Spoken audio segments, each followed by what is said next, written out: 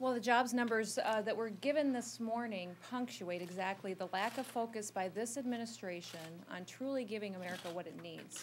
When I go home on the weekends and I talk to those job creators, what they're reeling from and what they're suffering from is this lack of focus. If you look at several of these bills that are up here, they're energy bills. In a state like South Dakota, where it's a long ways to get anywhere, energy is extremely important. Now, we have pushed these bills recognizing the fact that job creators need to have affordable energy. They have to be able to utilize low costs in order to put people back to work, and they need the certainty that these bills would deliver and provide jobs to Americans as we do it. They have gone to the Senate and have done nothing.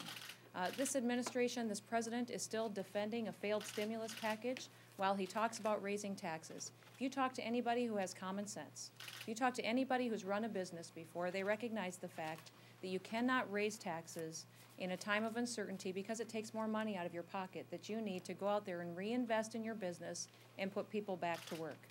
Our job creators absolutely need to know that they have a certainty going forward, that we're not going to raise their taxes, we're going to give them freedom from some of the burdensome regulations that this administration has given them, and that we're going to give them the ability and the tools to go forward and put people back to work.